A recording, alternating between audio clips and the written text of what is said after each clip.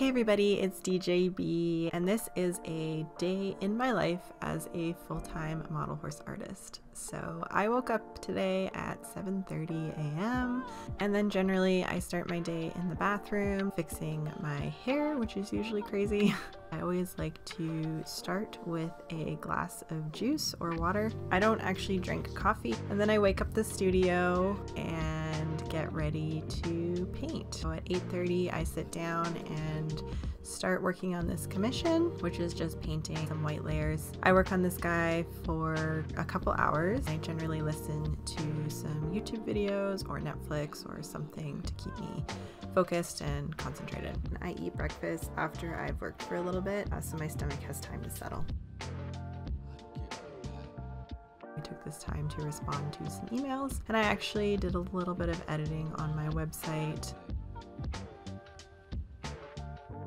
Then I took some time, instead of painting, to edit some videos, and this took the most time out of my day. I like to do my scheduled posts for YouTube, so I was working on that.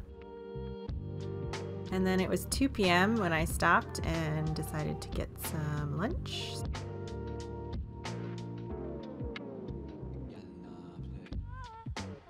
And then I unloaded the dishwasher because I don't like leaving unfinished business on the kitchen counter, and I actually got myself ready to go into town. I always have to fix my atrocious hair for this process, so a little bit of dry shampoo. And I get ready to head out the door. I have a couple sticker orders and a parcel to go to the post office, so I'm going to stop there first. My Briar charm is still in my car. Here's some crappy footage of my phone fumbling around while I drive. I put the letters into the Canada Post box, and I go to my local Shoppers Drug Mart to deliver the parcel. We have a Canada Post within that store. And then I decide to head to the vet clinic. So basically I'm hired to continue with the sympathy cards at the vet clinic I used to work for. So once a week I go in and spend an hour to 2 hours every week doing the cards. So when an animal passes away, we do paw prints on them, and then I make them into a little card that everyone signs. But unfortunately this was actually my personal cat that passed away, so that was a bit hard. Then I came back home and I begrudgingly do a workout every day now. So I try to do about 30 minutes, and it's the only way that I can sustain sitting around so much, and it's just makes me feel better in all of the ways. And today is a hair wash day, so you get this lovely plopping wrap that I have to do on my crazy hair. I then start on dinner, and then my husband arrives and he's confused because he doesn't know why I'm filming.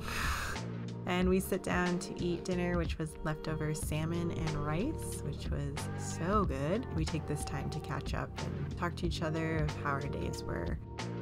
We separate ways again, and I go back to the studio and I work a little bit. I didn't work too hard this particular day. I was pretty tired, but I did a little bit of airbrushing that needed to cure overnight. I worked on the other commission project as well, repainting some more whites. I also spent some time chatting with friends on Facebook, so I don't work too hard during this time, but I like to give my husband some time on his own after his day at work. I also took the time to post on my Instagram about Frit being released, which is super cool, and I like to share all of my posts to my story just so that other people get to see them too, and this automatically shares to Facebook. And then we always like to watch a TV show before we go to bed.